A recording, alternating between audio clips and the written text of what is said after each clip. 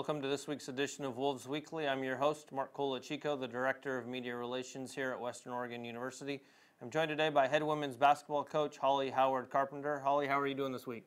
I'm doing great, thanks. Talk a little bit about last week. You guys were on the road. You played Western Washington on Thursday and then Simon Fraser on Saturday. Talk a little bit about first the Western Washington game and then a little bit about the Simon Fraser game. Western Washington, I thought we played a fairly decent first half. I think it was an 11-point game at half. We had different people step up, which was great to see. Jasmine Miller came off the bench and scored 12 points for us. And, I think she ended up playing like 26 minutes. So some key minutes for her. Sammy actually had a great weekend all around in both games.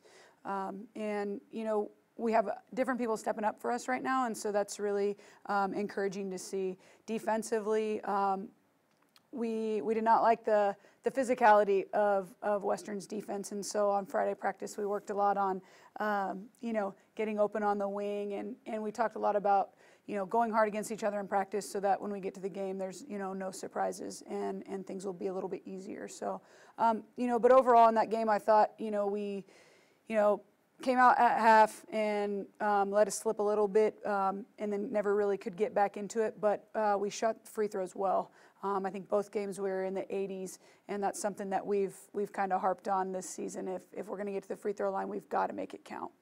And then, you got one of the things that's always a privilege for a coach is within that GNEC schedule, you get that extra day in between. Yeah. I know a lot of conferences they go back to back.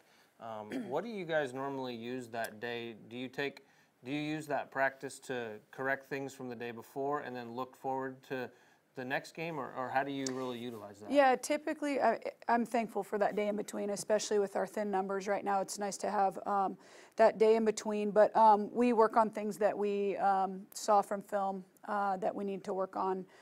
So defense was one, and then just getting open and being physical. So Friday we got after it. It wasn't a day off for us. And then usually we use our shoot on Saturday to prepare more for the team on Saturday night, just depending on how much we have to prepare for. So it's kind of half and half. But then also just to get extra shots up, especially when you're on the road, having that, being in somebody else's gym.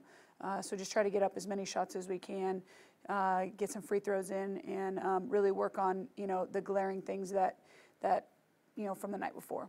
And then talk a little bit about the Simon Fraser game that you guys were up there on Saturday. From what I saw on TV, you guys came out a little bit slow in the beginning, but then picked up the pace, and it seems like you hung with them the rest of the way. Simon did a really good job with our zone and picking apart our zone and making people make decisions, and we didn't adjust to that very well. They tend to have overload the bottom of our zone, and most teams do the opposite, overload the top. But,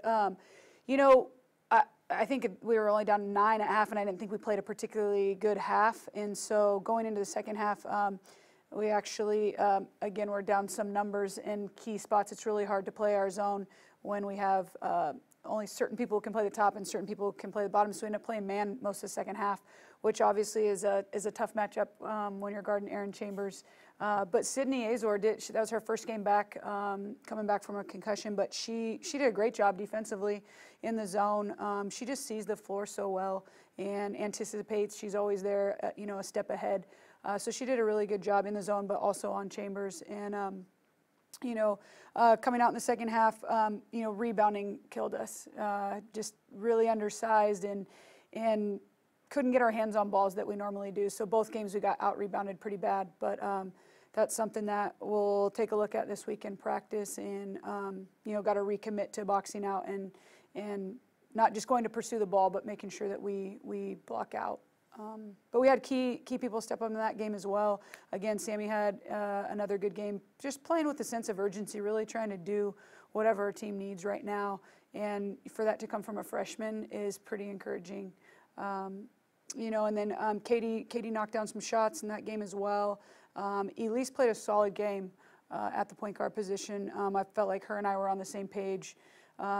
Despite the score, 20-point score, didn't feel like that. And I really saw us in the second half fighting. We were getting there on the catch on every pass.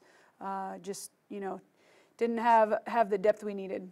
And talk a little bit, you know, obviously not going in depth on the depth that you have, but you've got some key, really first-year players stepping up. You talked about Sammy Osborne this week, who had double figures in both games. She was actually a GNAC Player of the Week honorable mention.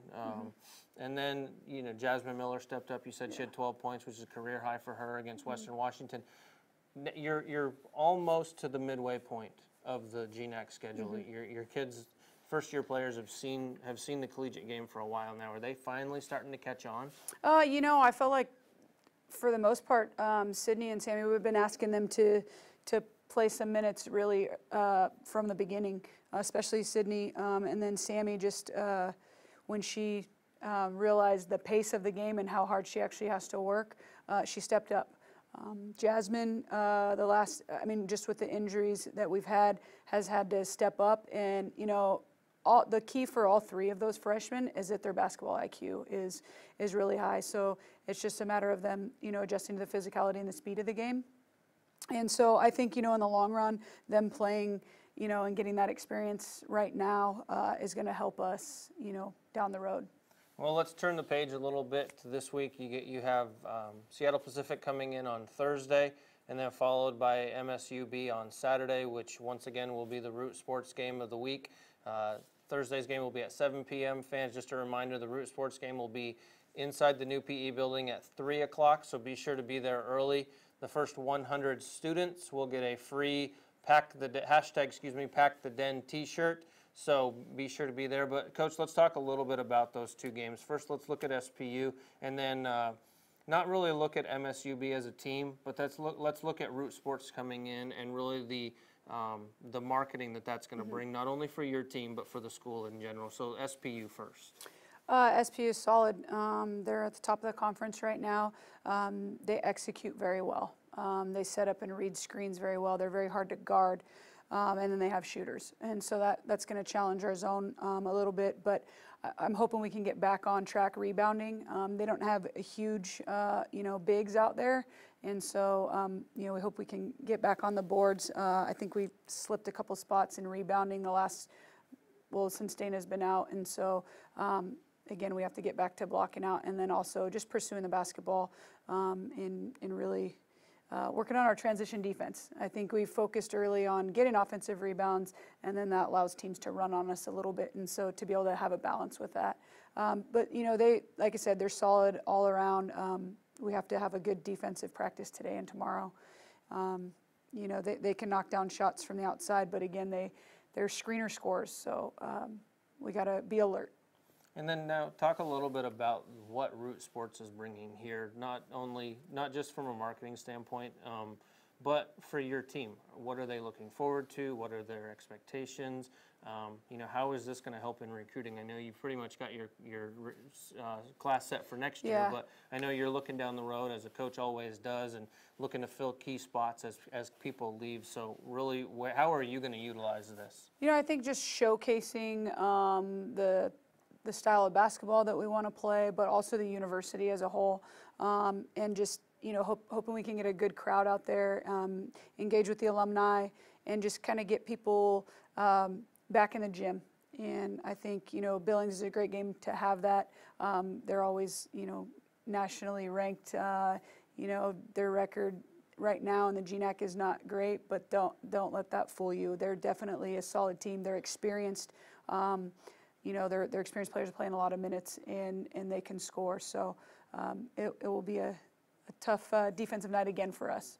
Well, Coach, we wish you good luck this week. Fans, just a reminder, the Wolves will be in action here in Monmouth both days this week, on Thursday against SPU. Saturday is the Root Sports game against Montana State Billings. So once again, SPU will be at 7 p.m. The Montana State Billings game will start at 3 o'clock, so be sure to get there early, get a seat, help us pack the den. We wish Coach Howard-Carpenter good luck with her ladies this week, and as always, go Wolves!